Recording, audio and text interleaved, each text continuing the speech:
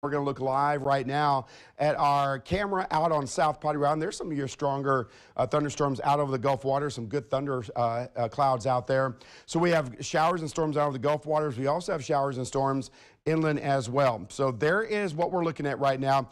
Just towards our south into northeastern Mexico is where an upper level, a low pressure area has been moving westward. It was over the Gulf waters last couple of days, so we saw some sea breeze showers yesterday as well. Now a pretty consistent area from Rio Hondo, San Benito, now just to your north, Rio Hondo over towards Harlingen, now up towards Lyford, Raymondville, seeing some of those heavier downpours. And again, the area of circulation is down here towards the south. That area is going to continue to move westward. So after today, unfortunately, it looks like our rain chances are going to go to 0 and high pressure is going to build in across the area. So if you don't get rainfall today, we're hoping that you do. We're going to have to wait a little while. We need it badly around here. We need something widespread, not this minuscule of rainfall that we're seeing out there. So again, from right around Bayview, seeing some of those heavier downpours, San Benito to Rio Hondo. Actually now over towards Elsa and La Villa, just to the north of Mercedes, seeing some of those heavier downpours, and then moving up into southern and central Willacy County, some heavy downpours. So some are going to get a little bit of relief. Again, we just need more of it.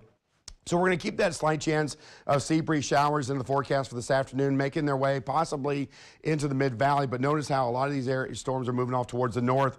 The whole area, though, is moving off towards the west, down towards our south. So hopefully we'll get a few of those into the mid and upper valley today as well. Just chances are going to be extremely slim. Out on the island today, looking at some of those showers out there, 86 degrees this afternoon. Rip current risk is moderate, looking at a surf running around 2 to 4 feet, and that water temperature is at 80 degrees. And out on the bay, looking at a choppy condition out there. Sunset tonight at 8:17, and keeping a chance again showers for the bay and coastal areas for this afternoon. So here's what we're going to be dealing with. So there is our area of upper level low energy moving off towards the west. High pressure to the north and to the east. As this continues to move westward, high pressure will build in from the east and from the north. And so hot, dry, humid conditions will return for tomorrow.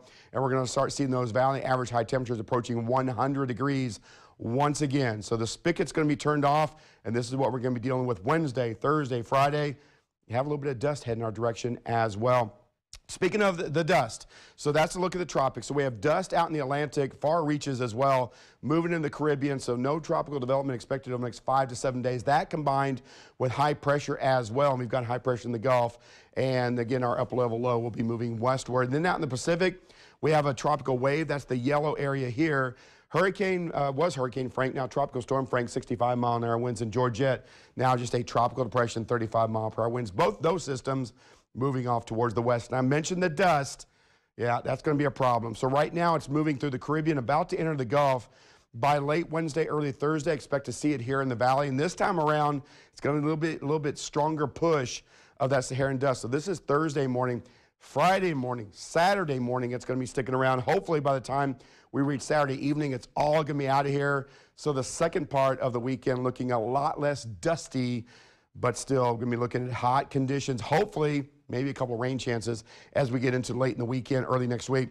Don't forget the Valley Storm Team weather app. It's available for free in your app store. Just search Valley Storm Team, and that actually works anywhere your travels take you, not just here in the Valley, but elsewhere across the country.